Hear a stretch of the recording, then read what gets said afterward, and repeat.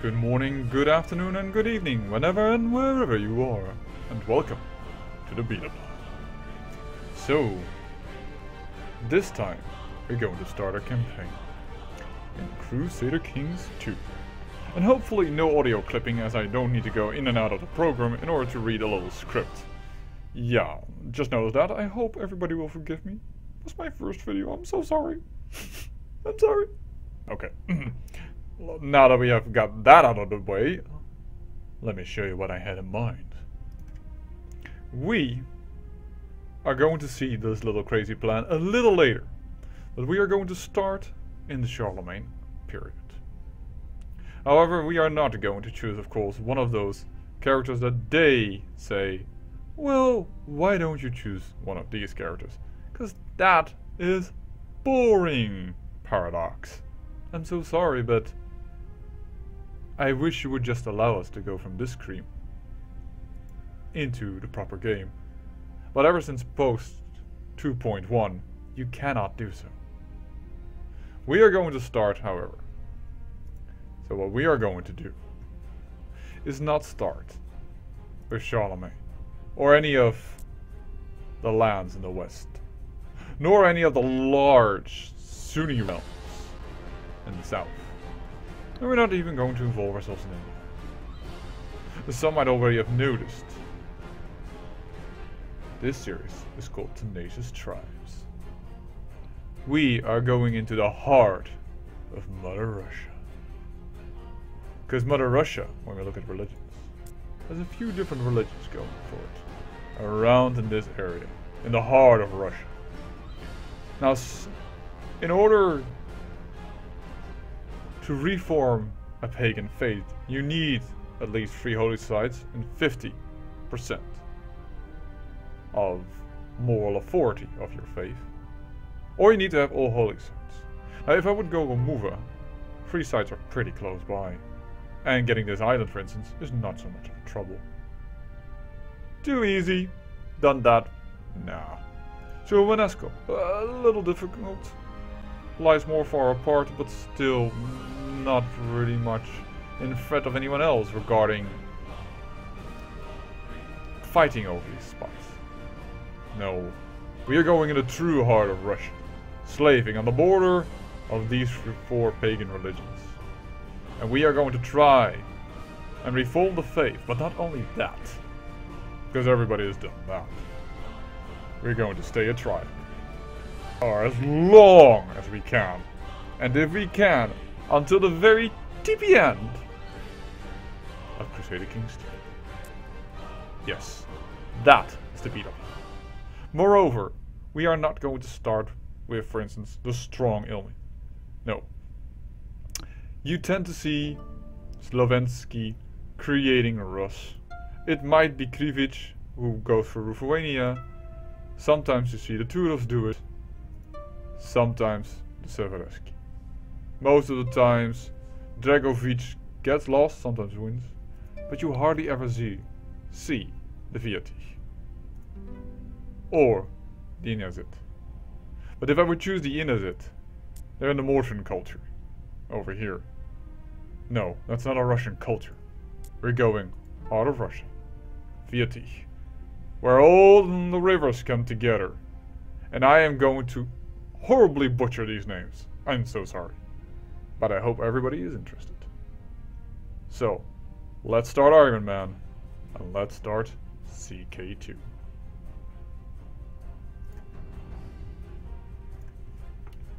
And we are going to name this in honor of you guys. YouTube series Tenacious Tribes. Start Iron Man.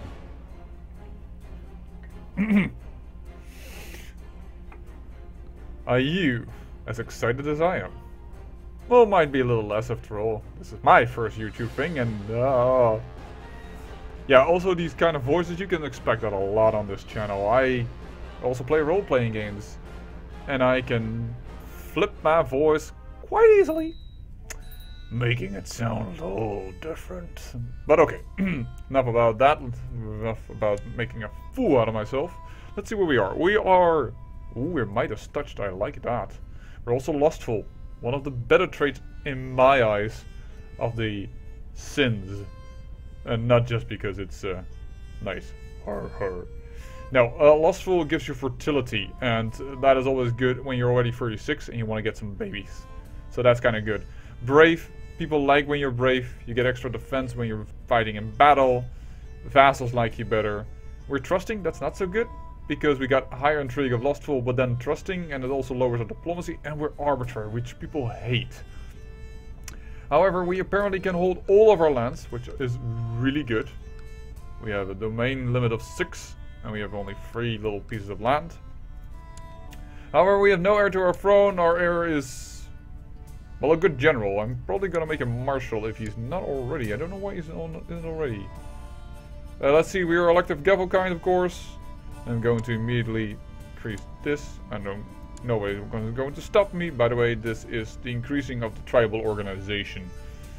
Making sure... Yeah, he is our marshal. I don't know why this is not... Normally you see his little symbol over here. Alright. Well, I will nominate him, except that my game does not allow that right now. I don't know why. It does not really matter. So let's see what we have around us. We have this gentleman who doesn't have too much troops. This is horrible. He's a piggy, as I always call it. It's gluttonous. And I have about double his troops. This might be our first opponent to attack. And this man has more troops. And I'm looking very quickly here. Yeah. This guy will probably have a lot. Yes, indeed he does. And he has no sisters to ally. This is always a problem in the beginning of CK2. There are very few women. But there is the Lady of Kiev, and I'm definitely going to send immediately if she would like to marry me. Because if we can get babies, if we can make them babies by making love all night long, we might both areas. And I would definitely like that. So let's say that we want to get married because we found a lovely little wife. In CK2 you can marry for different reasons. One of them is what I just did now. To gain area. She rules Kiev. I rule this area. If we get a son, he will inherit both. It's a very good reason to marry. At least back in the Middle Ages. I would now just suggest to marry out of love, but before we get in all those heavy things, let's first get it more started. You could also marry for traits. I'm not going to look that right up, but you can have traits that can be inherited by your children. You can be strong, genius, quick, attractive, all that. Also bad traits, don't get me wrong. You can marry a hunchback, and you can be ugly and whatever. You can marry for one of those good traits. You could marry for the bad traits, but I wouldn't advise it. Or you could marry, for instance, for an alliance, not just per se to get the crown, but simply for an alliance. Like, it wouldn't have happened, but if I would marry into Middle Francia and they would be my ally, they would be really nice. But I'm a pagan and I don't want them. So, we're not even going to look at that. Sorry. Wrong button. So we have no successor, we don't care. We understand that we have no character focus. Well, we want to go to war, and I want to be able to get children. So I think for now I'm gonna go for hunting. It's a pretty common trait to pick. I know, but unfortunately there are not a lot of women to seduce, for instance. Also don't have a large family to choose for extra fertility via that. There is just very little opportunities because it's a little bit of the beginning of the game. Marshal, we will select it. Now we will get more war score, which means more war score. Sorry, that's an EU4 term. We will get more martial score, therefore we are more able to rally our men to our cause in order to fight. We're going to wait on that. We have no heir to the dynasty, we're going to lose it all. All of this is arranged. Let's see what the game does, and if she indeed allows us to marry her. Oh lady, so far away. I want to hump you every day. Oh, and she says yes, I am very happy. A little bit late reaction. Oh, I chose the gold. Normally I should chose the prestige, but now I chose the gold. Oh well. Everyone can make mistakes. It happens. No big deal. I want to have a son. I hope she wants a son too. No, she wants money. Greedy little... the point is that if you choose to have children, your character is going to try and do a little bit more oomph in the bed, and you will get a fertility bonus. And as such, a higher chance to get children. So normally you would play on 1 or 2 if nothing's to do, but yeah, there is like really nothing to do. So I should bump it higher, but I'm waiting on to see if I can catch this guy. Because I could just do a subjugation war. You can only do that once in your lifetime. So I need to be really careful. And I have her as an ally, which is really good. I might want to go for Rostov. Because it has free lands and we can hold free lands, which is 6 in total, which put us pretty strong. Culture-wise it's different. Religion-wise it's different, but I'm not gonna attack someone on there. I'm just a little bit afraid of if I attack and I have little troops that he will attack us. That's mostly my fear, so to speak. So we're going to declare it. And we're going to ask for help. From my lovely little wife. And he has also declared war. On the same dude! That's not cool, man. And my wife honors my call. That's good. But if he calls it on the same dude, that means that there's a quite possibility that the lands will be split instead of all going to me. And that, of course, is absolutely not good. So I'm going to go here already. To make sure I will conquer these lands and not him. He may support me, that's fine. I don't care about that, but I will conquer these lands. I hope. I'm not going yet to a higher speed because I need to be careful of this army. Now I almost want to split my army to make sure that I would get the other land, but I'm afraid that if I split my army that he will get the main siege, because I was now the first one to arrive, which is also shown that my marshal is sieging. Oh, he's going away. This is the moment to split our armies up. We're not going to aid in the battle.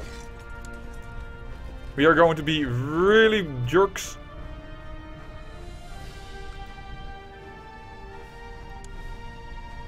We are going to be extreme jerks. And let my wife's troop handle it all. I know we don't have enough people here to siege. But that is not the point. We arrived here first. That is more important in this case. And he had low morale. So we already started this battle. This is a decent start, I would say. And now we are sieging. And we are leading the siege, which is good because we arrived first. We have a good chance of getting ahead here. So, are you declared on by a third person is now what I wonder? Because I see another army standing here. No, do you have an ally? Are you two allied with one another? Oh, we must find the white bear. This is an event. Oh, I clicked on it too fast. Sorry, certainly for my first video. I should go a little slower. If you choose a focus, you get random events that spice up the game, and I certainly should have read that out loud. I'm so sorry. I will try and remember that for the next time. I am going to now in search of the white bear. And when I find this white bear, I will kill it, skin it, and feel all powerful. I hope. You can get random events that are good and bad whatever focus you choose. And some focuses are better some days and other way around. And there is really not one that is better than the other, in my opinion. If you say that, then you missing out on the point that some are just fun. For instance, scholarly focus is not considered very good because the bonus that it gives is not very practical for a military leader or just a ruler, but you can have your faith flip randomly simply because you're reading books about theology and then you're thinking like, you know what, Catholicism is bad. I'm going Fratiatelli or another Qatar. I'm just saying a heresy of the faith that you're of yourself. So we are going to pause the game for a short moment just to explain people for the first time what's going on. So we sieged everything. I spread my army nicely. That's why we got all the area instead of him. We have 100% war score. We also have a woman, but this woman is not of importance. She is not of a dynasty. She's a lowborn. And thus, I don't think I can ransom her for me. No, he doesn't allow it. So all we are going to do is say, well, we're going to lower the speed. And we're going to say, yo! You're subjugated. And he has to accept this. It is that simple. We're going to stand down our men. And he is out. And the war that this guy was fighting is over because I took it all over. I got these 2 territories and he was left with 1. Yeah, that is very good, I would say. So now, what I didn't do is do my council. Now I'm going to do it. I'm going to try and get more troops. That is what this function does. Levy size. Levy is more or less your troops. Now, I know building legend is considered very good, but I like to settle the tribe. I want to get 5% chance that the people here change their culture from Mordvin towards my culture. Because if you look at the tribe here, the amount of men that I get, I have wrong religion and wrong culture, and that is decreasing significantly my levy size. So I'm going to try and change that. Moreover, I am going to try and say to these people like, hey, why don't you go over and become our religion? Or at least I'm trying by sending our type of bishop, I think. I would say bishop would be about the proper title for that, to spread our faith. Now our spy master, everybody has about the same technology, so she cannot study technology, more or less spy. So we are going to try to find out if nobody's want to kill me by using this scheming button. I could also try and see if I can fabricate a claim, but I'm first going to try and see if I can talk a little bit to this guy. Like, I know I took your lands, but I'm really a nice guy. So, good news, my lord! We have received credible reports of a recent sighting of the great white bear in the province of... Oh dear. Not in the province of Oh dear, but of Vyazma? All the Russian people are going to hate me who see this video. Okay, sell on my horse! Yeah, I want him to be a little bit more friendly. Because he's going to have a lot of claims. Strong claim, and it's going to be inherited by his daughter. And he hates me, so he certainly is not going to give me any troops if I ever go to war. So I want to placate him a bit. Because if you get enough prestige as a tribe, you can summon a tribal army. Just for free you get... let me show you that a little bit more precise here. Oh, sorry, that's a decision. I am so sorry. It's a decision. Raise tribal army. Now, you need prestige. You lose this prestige. And you gain freely 2,500 men. Now, I don't think he's going to get that prestige very easily. Not by a long shot, but still, it's quite smart not to just annoy your vassal too much, in my opinion. On the other hand, what I also could do is just revoke the title. And you might do it. You know what? I'm going to do that. He doesn't have enough men to say no to me, in my opinion. Or if he does, I'm just going to smack him in his face and just take his land. I have the ability to hold it. I just want the guy gone. What am I doing? I don't need to make friends with him. Why would I make friends with him? Bloody Mordvin. Voila! And he's gone. Get out of here. You had no troops. I want it all. And it said that everybody that was below me... Ooh, hold on. A lot of things happening. Everybody that was below me, like vassals that were in this areas, which could be a bishopric normally, or a city, or a castle, so a baron, or people that own one county and are not duke level, like as blue lines indicate. Well, they all hated me with -80 because I just said, hey, your land, I know you have all rights to it, Mine. Yeah, but I don't have any vassals, so who gives a hoot? You spent weeks in the wilderness, searching for any trace of your prey, but to no avail. However, you find that you rather enjoy being out in the wild. All this daily physical activity makes you feel strong. This is great! So I have a 20% chance to become strong. This is this trait I said you could also try to get by marrying. If your wife is strong, your son might be strong. And this is a very good trait, because it adds health. Health bonus is really good, because you live longer. Healthy people live longer, if you didn't know. That's kind of one of the major selling points of living healthy. So it's saving again. With me it saves every half year. I unfortunately did not become strong, and apparently I have been fruitless. You have returned to your court. The hunt for this elusive white beast seems fruitless. But there are many more things out there in the wilds. Maybe next time you will catch your prey. I won't give up. Alright. Let's crank the speed up just a tiny little bit.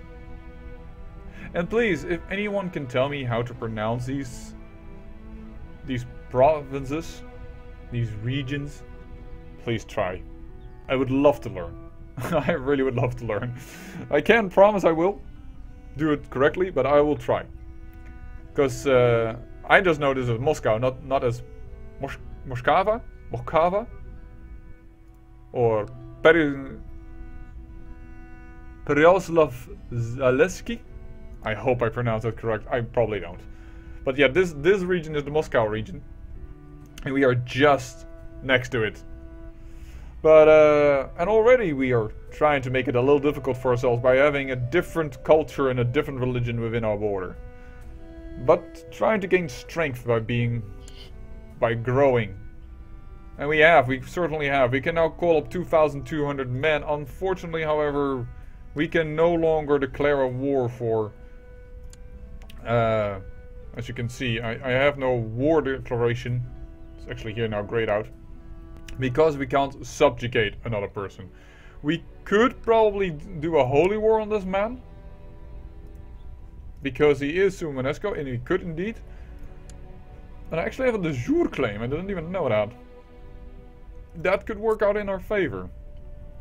Yes, because I am the Duke of this area. Oh. Because I am the Duke of this area. And that's what this button does. The de jure duchies. De jure is what supposedly belongs in this. So I'm the Duke of Rostov. Here. High Chiefdom of Rostov. Duke. So I should hold this area actually.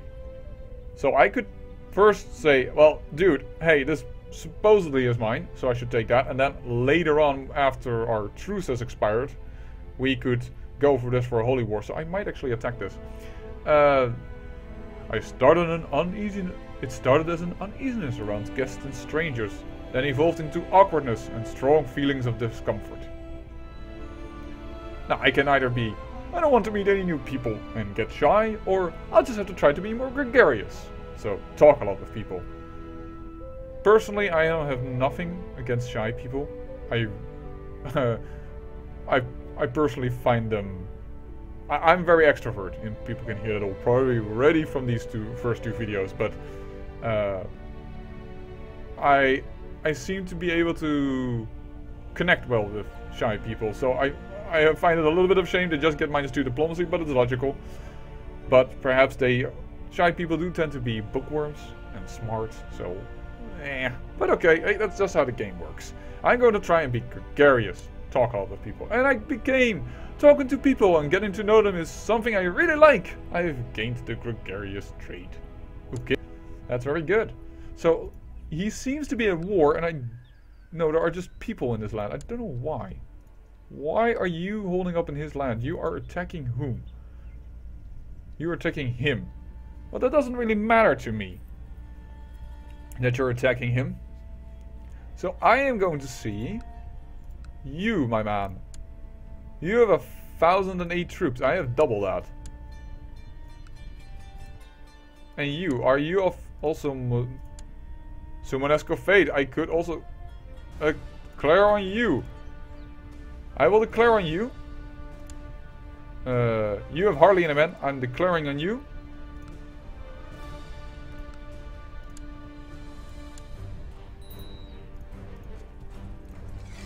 And this time I'm not going to call in my wife. Because I don't want her to get too weak down in the south. I don't want her to become very weak here. And I can easily handle him. So first let's do this war.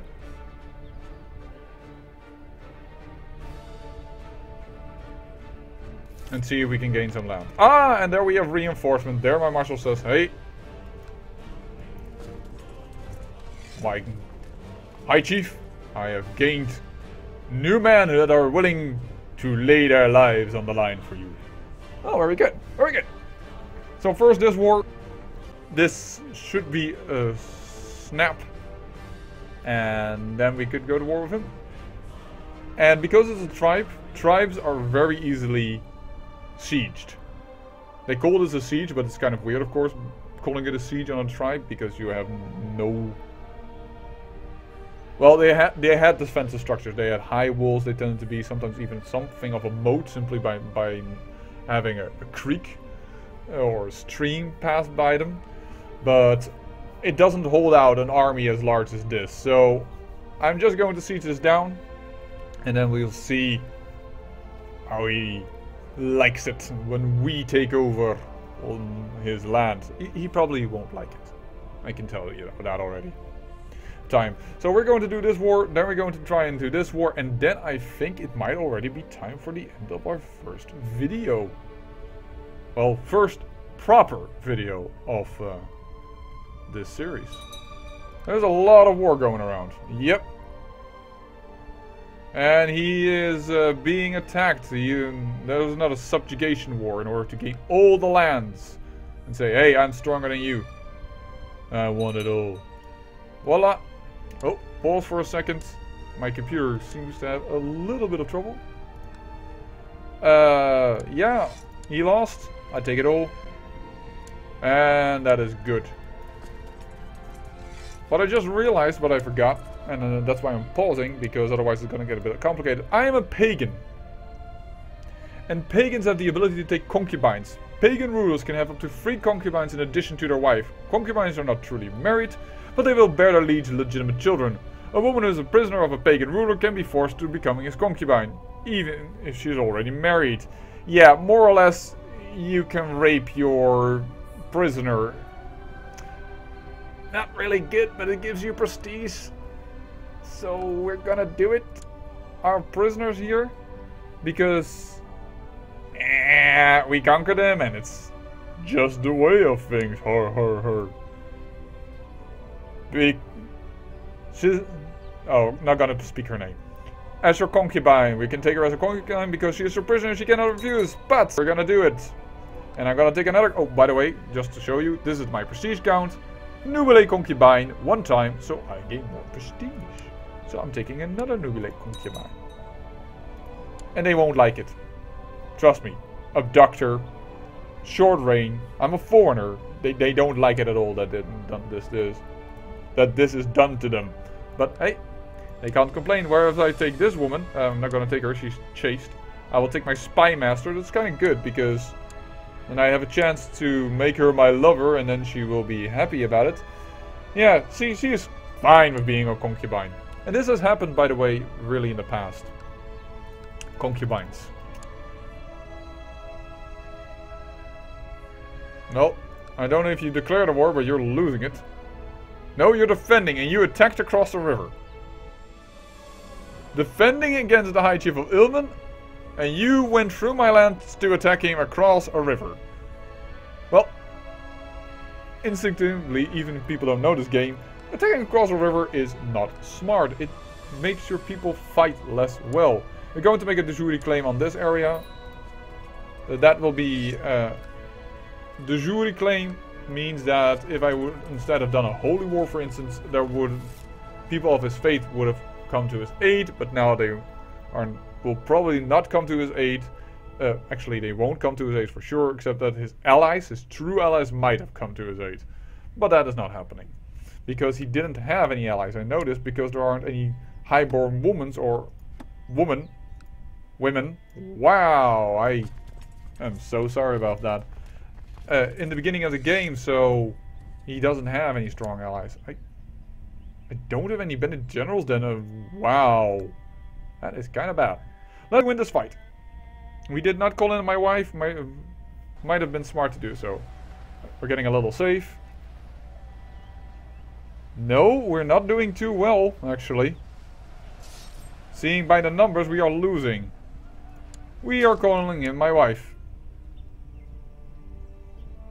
Wow, that is embarrassing.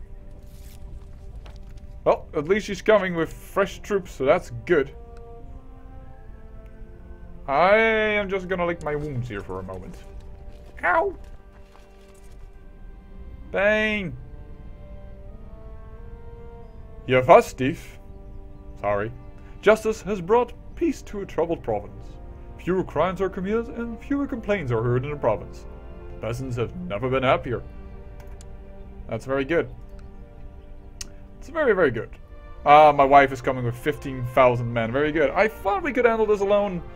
Miscalculated, but I have my lovely wife, the Duchess, who I really would like to get a baby with. I want babies. Oh, and before anyone is ever going to say that, before they ever arrive on these videos, I am going to give all the credit for this pronunciation of this word to Shenrir.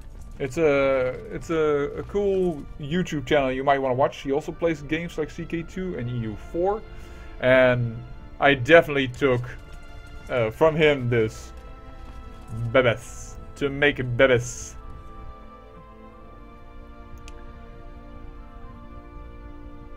But it's more of a mannerism that I took over than anything else. So, these numbers... Oh dear, my first child is from a concubine. That need not be bad, but children of concubines have less... How to say that? Not prestige, but people look down upon them. It's not really the children of a true... Oh, hold on. So it's not a child of the true wife of the High Chief, so they get a small diplomacy hit. And we captured a guy immediately in battle. And seeing he doesn't have enough money to pay for his release, we are going to offer him peace immediately, because we captured him, and in medieval time it is so that if you capture the highest guy from the opponent's side, he has to surrender. Immediately 100%. And you can see that by battle's only 4%, but still we have 100%, and that's simply because we captured him. Thank you. You lost that province. We are going to bring back our guys. And we are going to put down the army and look at the de jure duchies. Let me see here. This is the de jure Moscow duchy. So I'm going to say that this is the best land to give away, or Yaroslav. One of the two. So that we don't have too much land. But that is all for the next time. So I hope to see you in the next video. And if you like the video, please leave a like, or if you just have a comment, leave a comment. Do whatever you like. I'm doing this for my own fun, but if you want to join the fun, please subscribe, like, and do all those YouTube things. Until next time, on the Beta Plan.